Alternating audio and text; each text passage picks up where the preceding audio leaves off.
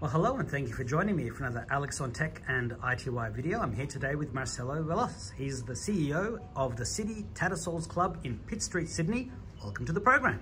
Thank you, Alex. How are you? I'm good. I'm very happy to be here. It's a beautiful club, and I just recently became a member because I was here for the launch, and you said that it's excellent value and $10 for 3 years of social club membership. I know the gold and silver is more, but wow, I've been here the past couple of days and it's magnificent. Mate, and we're very proud to have you as a member too, I must say. Well, thank you very much. So look, I'm here to talk to you about the new Corporate Concierge Business Lounge, which we're in as we speak. We can see just one tiny corner of it in the background there, but also the launch of the new Young Professionals Network. But first, can you please remind us of the rich heritage and the storied history of the club and just how long it has been in the heart of Sydney?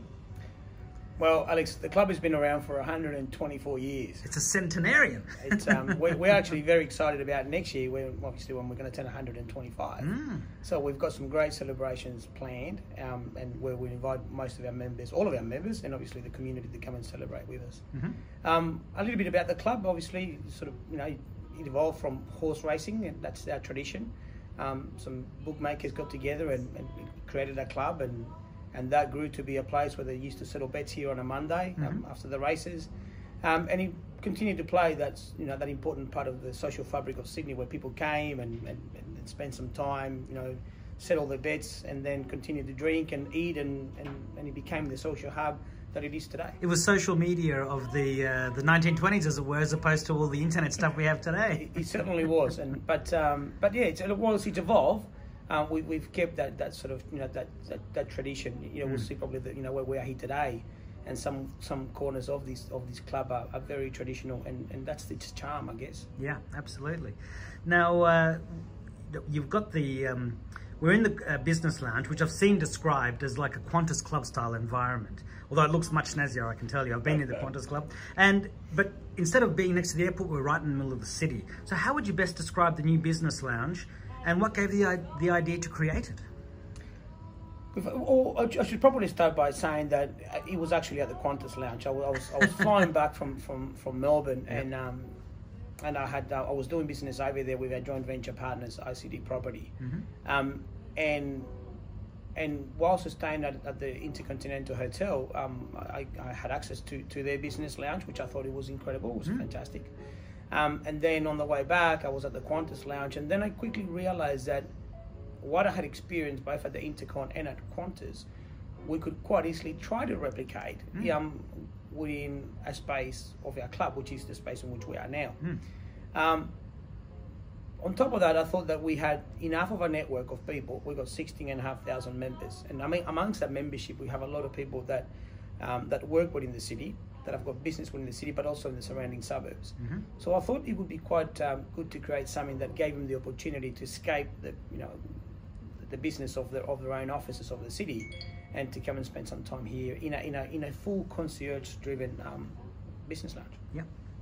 And so, what are some of the features and benefits that membership provides, and what does it all include? So, all members of the club can have access to this facility. It's got a price tag of $12,000 per annum, and with that $12,000, members get access to things. For example, they can work here at the club, at the business concierge, from 8 o'clock in the morning till 7:30 at night, Monday to Friday, 5 days a week. We have made enough changes to the lounge so that you can actually work from here. This could be your workspace.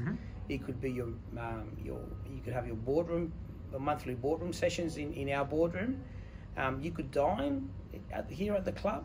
You can organize, so you can come here, for example, in the morning at 8 o'clock and have breakfast, or afternoon tea at 3 o'clock, or you can have drinks between 5:30 and 7:30. There is 3 concessions, of which 2 are included in that price of membership. Sure.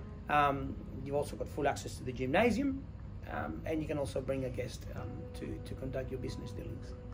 Sure, and you were just briefly mentioning that all members have access, but obviously there are certain things that are reserved for members of the business lounge. So, whilst all members have got access to it, and you have to pay entry of $12,000 to be able to be part of the club. So that we realised that some of our members were actually crying out for some exclusivity. Yeah, absolutely. And private spaces. Private spaces. There's a lot of business people that use our gym facilities downstairs. I can proudly tell you that we're up to 24 members. 4 members joined within the last late last week and 2 joined this week. Mm-hmm. So look, the uptake is great. It's not a mass advertising campaign that we're looking to do. This is going to be more driven by our own members that are going to use word of mouth and referral to be able to grow our membership moving forward. The other key aspect of this is also our network. So we have an incredible network. We're lucky. Yeah. And out of those 16,500 members, we have some incredible people here, and we meet monthly. We'll have monthly events where we'll be able to explore further opportunities of how we can work together and how we can add value to our business. Sure. And to me, that is the real differential of being a member of Corporate Concierge. And I understand now what you meant was that all members have access. The existing membership base they're the ones who can apply. You need to be a member of the club first before you can then apply for the business lounge. But correct. yeah. No, I get it. So one of the things at the launch, I was showing you how you could use some cool features of your phone, the secret mouse cursor that people don't know is in their iPhone, as an example, and various other things. And you said, oh, this would make a good, informational education session for the business lounge members. So I thought to myself, as I'm putting together the questions to talk to you, what other kind of educational, leadership, or business sessions might you be having here on a regular basis as an extra benefit for the members?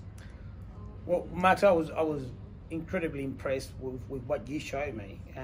I think there was a dictation facility on the phone that I was unaware of, and I did mention to you that it would be great to work with you to see if we could actually do some tuition, some open forums to our members. People don't know, and it's all these cool features are there. And it adds value. It adds value to our lives, to our efficiency. So no doubt, you and I will probably be able to stage one of those on an ongoing basis. Yeah. I think that it's important that we start with our own staff and members before we make it public. Yep. But I can tell you that, for example, we have a new series called In Conversation With, which is it's come out of the City Tattersalls Young Professionals Network, which we'll talk about in a moment. Yeah. And some of the educational things that we are going to be doing with them is that every 2 months we will bring some forums. Capped at about 40 to 50 people, and we'll talk about various subjects such as leadership, thought leadership. We closed one today with CBRE, where we'll be talking about the future of Western Sydney, and whether people should be spending in Western Sydney, and what are the opportunities. And a whole raft of other educational subjects that we'll bring to our members. Makes me think you might have a Western Sydney Tattersalls Club in the future. we do like the CTC part of our brand, which is City Tattersalls Club, which it kind of lends itself to a country touch. Yeah, absolutely. Well, the expansion opportunities are there with the history you've got. There's it's almost surprising it hasn't already happened, but clearly the focus on the business capital of Australia is very important. Now.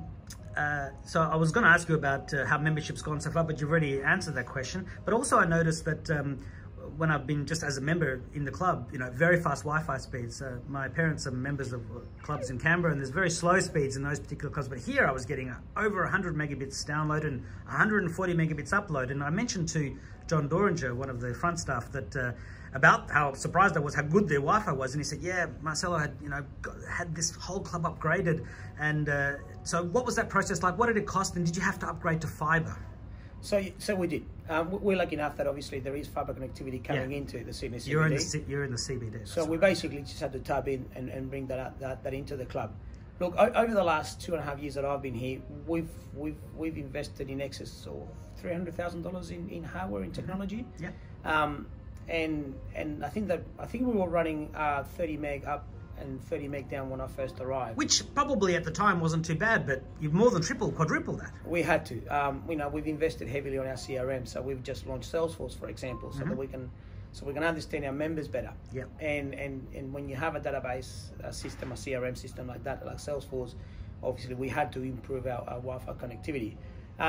But I think it's sort of part and parcel of being in that space today, which is the business concierge. There'll be nothing more frustrating than coming to a place where where you're paying good money to become a member of, and you can't get files uploaded or perhaps downloaded. Yeah. So that was critical for us, and we've also spent a lot of money here in relation to power, wireless charging stations, so people can be comfortable, and we all have that moment where our phones are running out of battery.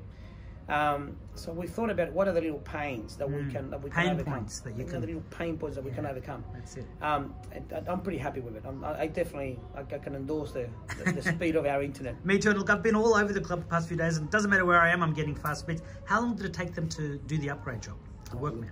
It was months because we had to you apply for these things and you'd be put on a waiting list. Yeah. But I can say that now 2019 and we're fully geared up for our next future advancements. Absolutely. Now, you also launched last week the Young Professionals Network, and at the launch event, it seemed that there was like hundreds of people there, a lot of people in their 20s and 30s, but I saw plenty of adult age groups there as well. So what are the goals of the network, and what are some of the events coming up soon? I noticed on the big boards that you would be having a Melbourne Cup event, and there'll be other things coming soon, no doubt. Yeah, so look, that's probably one of the most important things that we've launched lately. Corporate Concierge is important to us, but to create a network and an opportunity to engage with the future leaders of tomorrow and our future members, to us, it's one of the most important points. So City Tattersalls Young Professionals, it's an idea that grew up out of me going through an old magazine of the club in its heydays. I think it was back in the 1970s. And you could see the amount of young people that would have frequented this club. And some of them are members that I recognise from the photograph. Today, yeah. Today. And I realised that that it is important to have a succession plan, a renewal plan of our members, which meant that we needed to start creating offers that were more attractive to those, to those people that work in the city, of which we got many. Yeah. When you were here the other night, we had 300 people in the room. It was packed. Most of them have never been to the club before. Yeah. But what I can tell you is that the feedback that we received from that night was incredible. They really want to be part of the club. So I got a phone call today from somebody that was actually here on the night, and it's having a private event, 500 people, and they want to use our lower bar for an after party after that function. So, some of the business opportunities that have come out of that were phenomenal. Some of the events that we'll stage, yes, we've our City Tattersalls Cup, for example, which has been running for 109 years at Randwick. This will be the first year on the 26th of October that we'll have the City Tattersalls Young Professionals event. Right. So we've allocated a space for 150 to 200 people to buy tickets into it and have their own group, their own network where they get to enjoy our race day. What else can I tell you? We're going to be part of the urban polo, the polo in the city at Centennial Park, and again, that has also been driven by this network of City Tattersalls Young Professionals, which are incredibly agile, and they are coming to us with so many fresh ideas. It's great. Now, I was doing a little bit of research to learn more about you and the club, and I noticed that you signed on to become the CEO in late 2016 after a stellar career in club management, property development, and the club industry. And you formally started in February 2017, so it's been nearly 3 years. You're about to head into your fourth. What have been your proudest achievements, beyond the ones you already mentioned in that time? What lessons have you learned, and what has surprised you? I think that the highlight of my time here is to have become friends with many of our members.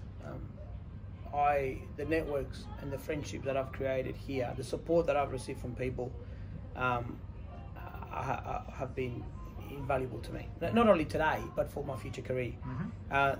The success that we enjoy today, and the club looks very different to what it did almost 3 years ago, I must say. So to myself, but it wasn't just me. It wasn't a magic wand that I could just You had to integrate with the team and work with everybody and bring them on the journey. And we did. And some of the members and some of their feedback and some of the free advice and some of their support, that to me was one of the most invaluable things and one of the greatest things that I've experienced. To see the club today, to see that it looks better, to see that our staff, that the morale's up, that our membership is up and that revenue is up, and that City Tattersalls, our brand, it's resonating with the city just as strong as it did back in the 1960s and 70s, would have to be the proudest thing for me. So as we get towards the end of the interview, how do you see the club evolving over the next decade? I've got a couple of other questions, but I noticed that you wanted to build a hotel. Yeah, so we are hopefully only a few weeks away from hearing from the City of Sydney Council in relation to an application for a mixed development. A mixed development that will see this club being fully refurbished, across its 5 levels. We will look to add on a 110-room hotel, which will be owned by the club, and obviously a residential tower of 242 apartments above that. The ultimate membership benefit, right? You get to eat, play, work, and sleep in the same place. That's it, yeah. I see the future of this club as very dynamic. I see it as very sophisticated. I see it as not only a social club, but a bit more of a Soho House, New York. I see it as something not exclusive, very inclusive. Inclusive, diverse. But sophisticated and dynamic, where people would want to come and spend time and meet friends and again, you know, relax and do sport and more importantly, be part of something that has supported Sydney, that has been part of Sydney for so long. And an incredible hub to the rest of Sydney and the world. I think so. I think you'll be great. We have, I don't know whether you know or not, but we have 250, we have a reciprocal arrangement with 250 clubs worldwide. And to know that we're going to be welcoming members from other clubs and to a hub in the middle of Pitt Street. A world-class hub. Where they can be so proud of being part of this reciprocal network is something that I think will be something that I'll be happy to walk away with, you know, in 3-5 years' time when this project is finished. So one of the questions I always like to ask is, you know, changing gears a little bit, is just simply to say, what's the best piece of advice that you've ever received to help you get where you are today?